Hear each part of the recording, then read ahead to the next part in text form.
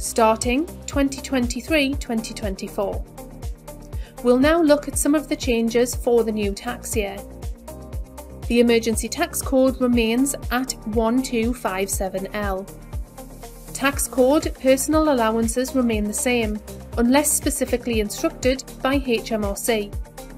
Any tax code notices you receive from HMRC should be updated in Sage Payroll. However, do not update any new tax codes until you have completed your 2022-2023 tax year processing. When you run your first payroll of the tax year, this message will appear. You can amend the tax codes here if required. Alternatively, you can amend the tax code in the employee record. There are no changes to the national insurance bands or rates for employees. From the 6th of April 2023, the statutory sick pay rate is £109.40 per week.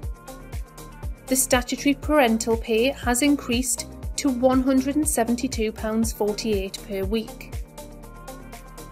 Student loan thresholds have increased as shown. The rates for the national minimum and national living wage have increased from the 1st of April. If you would like to know more about legislation changes in the new tax year, you can visit HMRC's website or our help centre by clicking the help option at the top of the screen. You have now learned how to prepare and process your payroll year end in Sage Payroll.